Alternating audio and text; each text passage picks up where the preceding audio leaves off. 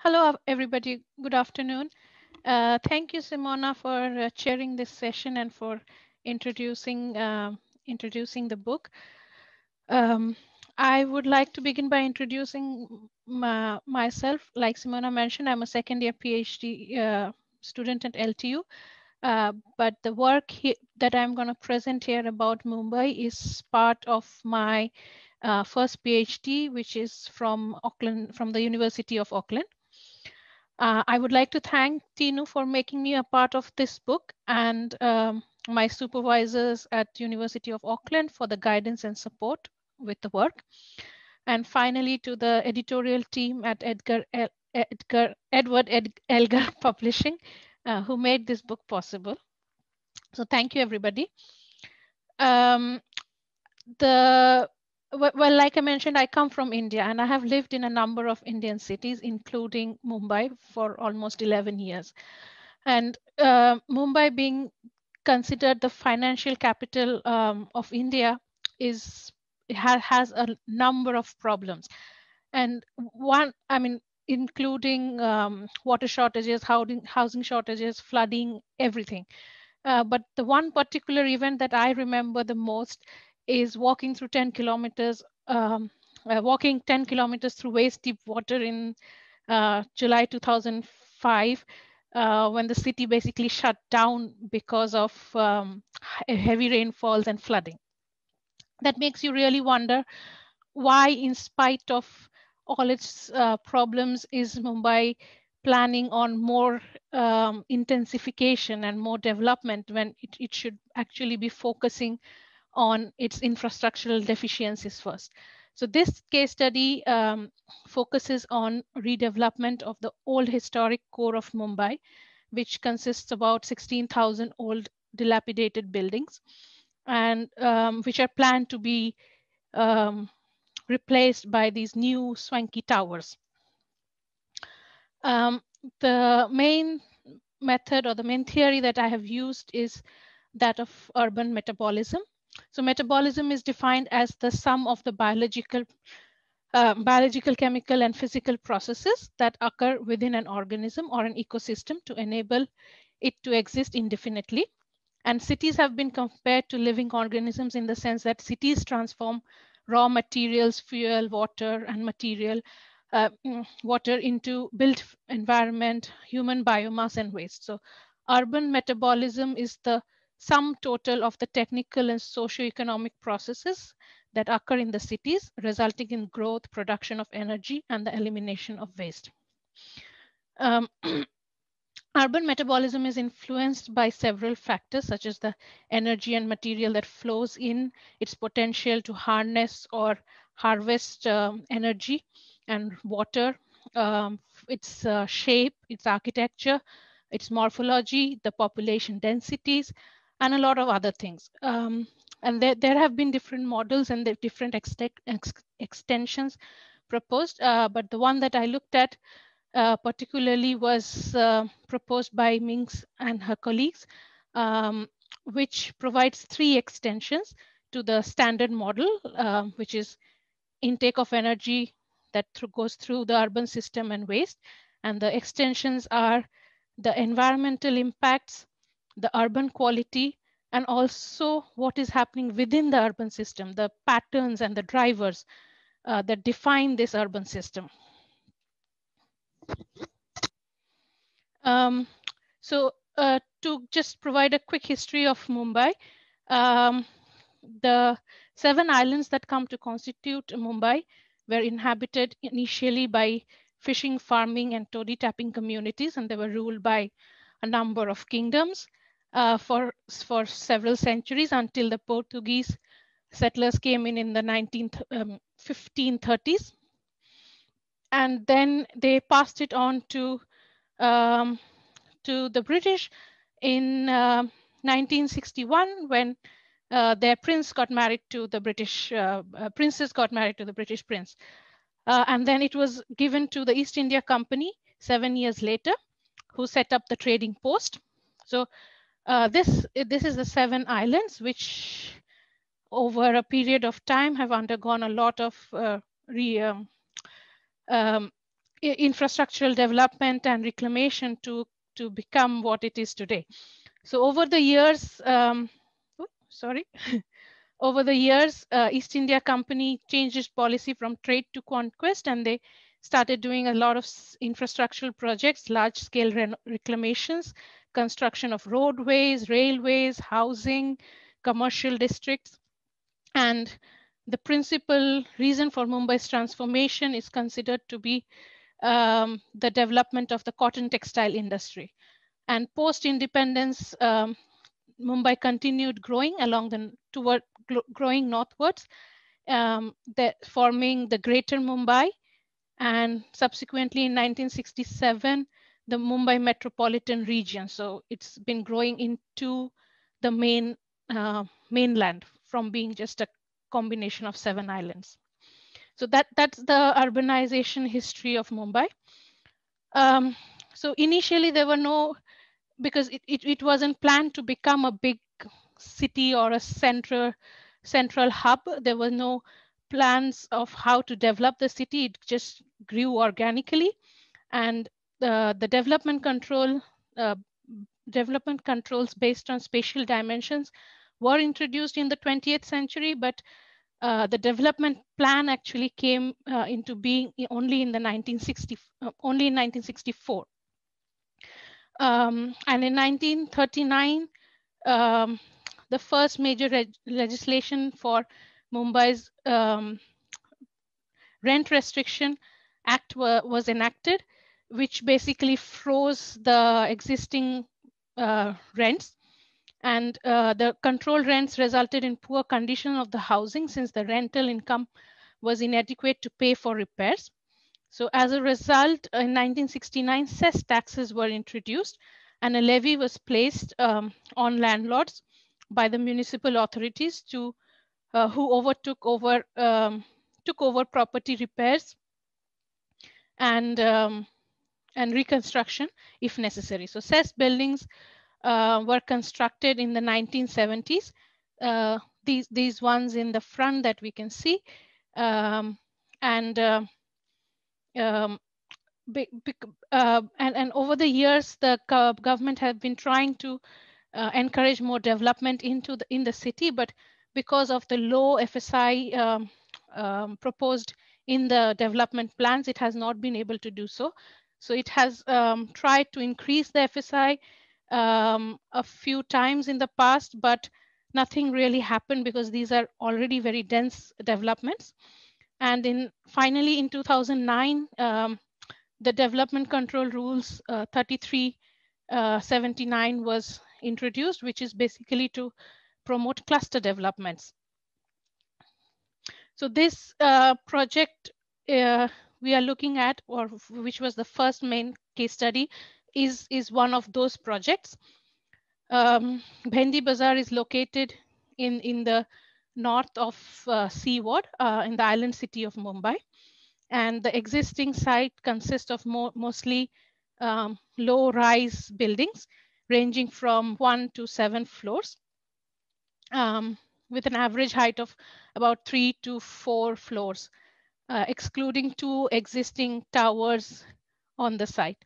And there's 266 buildings in the existing development are to be replaced by these 23 independent structures, which includes these 15 towers, over 5 podiums. So that is going to drastically change the urban form in this part of the city, as you can see from what it is what it would still be in the surrounding areas. And the proposed development is funded by the construction and sale of additional floor space, mainly for residential use. So that is going to increase the number of units. It's like it is about 1,400 extra residential units which will be constructed to fund this project. So the FSI increases to almost 10 from being about 4 or 5, which was currently. So the site coverage, and here you can see the development in a cross section, and how the heights and the distance between the buildings are going to change, the complete change in build form. The existing tall towers are going to basically become dwarfs. So the site coverage would reduce by 15%, and the active frontage would reduce by 69%. So the density of the development would increase by about 25% to about 1,000 units per hectare. So that is like a big increase in a already really dense development. Again, I will not go into the details because you can always refer to them in the book. But what I would like to focus on is that the increase in the metabolic flows, the water consumption, which is expected to increase 198%, and the electricity consumption also the residential electricity consumption is supposed to increase by 121%. You can see how the differences are in the different types of uses, and also the reason why the residential electricity use actually increases. And then the commercial electricity use is also supposed to increase by about 110%, also mainly because of the increased use of air conditioners due to the change in the built form and also the social aspirations of the people. And of course, with increased intake comes increased output, which is like increase in the solid waste generation, but more importantly, it also in the carbon emissions. Now, the carbon emissions are mainly from two main sources, which is electricity from within the buildings usage and from the vehicles. But as we can see, the major increase is from electricity. But the thing is, since the source of these electricities are the source of the electricity is usually outside the city limits, their effects are usually not really considered. So so this is one of the predatory effects of these dense large developments, which really take the resources away from other places, and like by the construction of dams or the construction of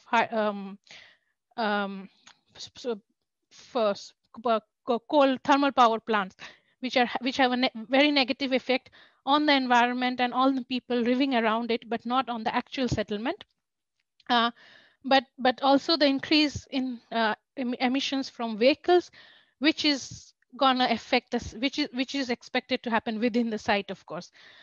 So in terms of urban quality, the idea is to improve the infrastructure by providing more civic amenities and providing more open spaces, and new technologies are supposed to be incorporated, but their potential to actually produce or supplement the increase is very minimal. And while the infrastructure is supposed to be developed within the site, the connecting sites are not taken into consideration. So the pipelines, for example, or water supply and drainage pipes within the site are supposed to be new pipelines are supposed to be put in, but they still connect to the old system. So unless there is a systematic development of the infrastructure, it is not going to be useful.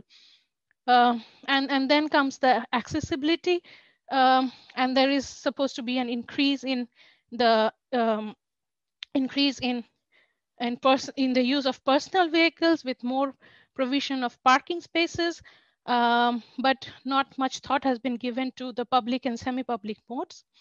The housing quality is supposed to increase because improve because the new houses are supposed to be one bigger, newer, and have more amenities. But it has a negative effect on the like we discussed on the metabolic flows and employment. And in terms of employment and community, like I mentioned before, the active frontage is actually going to reduce, and a lot of the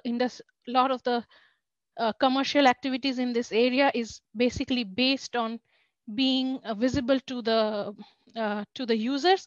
So that would be affected drastically, and we expect the kind of commercial activity that takes place now would change quite drastically. And of course, like I mentioned before, um, there is increase in there would be an increase in the pollution levels. So after having a look at this particular site, we extrapolated the data to all of these previously discussed CEST properties, which is basically all these gray areas within the island city. And that's about 16,000 buildings, like I mentioned before, low-rise buildings, and which are expected to be replaced by tall towers. And the redevelopment of the site would result in an increase in population of about 25% greater than the existing. And in terms of metabolic flows, without going into the numbers, if we just look at the broad picture, the water requirement would increase to an equivalent of constructing a new dam. The electricity consumption would increase to that of building a new thermal power plant. And like I discussed before, all of these have an effect both within the development, but also have far-reaching consequences outside the limits of the development. And with there is provision for more parking spaces, about 50,000 new car parking spaces. And while the idea was to actually increase open space provisions, it would create new open spaces, but because of the increase in the population density, the per person availability of open space would actually reduce to 1.07 square meter as opposed to 1.27 existing currently. So we see that there is a lot more negative implication as compared to positive. So the main implications would be that intensification cannot reduce the metabolic flows, even with the incorporation of incorporation of renewable technologies in cities of developing countries, which are characterized by very low ecological footprint currently and very high population densities. It reduces the potential of the city to meet its resource requirements through the incorporation of renewable technologies and increases the demand on the hinterland. And increased infrastructural provision can improve the quality of life, but providing the required infrastructure itself has negative impacts on the environment and the urban quality of life. And the need therefore we need to stop considering intensification or increasing FSI, as in the case of Indian cities, as a means to solve urban problems. Finally, I would like to conclude by just commenting on the whole idea of the book, which is basically that the number of mega cities is estimated to rise in the future. And in terms of scale and rate of growth, the cases that we discuss will eventually also comfort their limits to the resources needed for urban metabolism to operate effectively.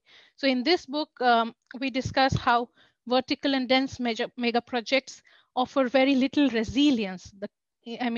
From all the case studies, we see that because the motivation behind scale and verticality is particularly due to the image and the desire to become world class. And especially in the case of Mumbai, the tower blocks are perceived as modern and high standard of living. So, and then the cities are really trying to showcase themselves as world class, smart and livable and green and eco and all these different labels that is actually promoting compaction. But the cumulative effect of this rapid urbanization is resulting in not only environmental problems, but also a lot of social segregation and change in the social mix of the development of the redeveloped areas. So smart technologies can allow for effective use of resources, but ultimately limit the availability of the resources. So as cities grow and demand more ever greater quantities of resources from the hinterland. So increased demand of resources is like a direct result of increasing population, but it is also a result of the policies regarding the urban form. And a top-down master planned city or a master planned mega redevelopment and indulge in this kind of vision of which actually takes away the economic diversification away from the fossil fuels, but in reality they actually predate resources to try and stay afloat in an increasingly competitive they actually predate on the resources from the hinterland. And mega projects and mega redevelopments are basically grand experiments to directly or indirectly mold the nation's feelings, and so as to attract more visitors, more of attract more commercial investments, affluent workers, and when we discuss how I mean, while that is true, they actually reduce the they they can neither reduce the metabolic flows or even with the incorporation of renewable technologies, they cannot, yeah, exactly, they cannot they cannot reduce the metabolic flows, and instead they reduce the potential of the city to meet its resource requirements through the incorporation of renewable technologies. So and that's all from me. Thank you. Thank you.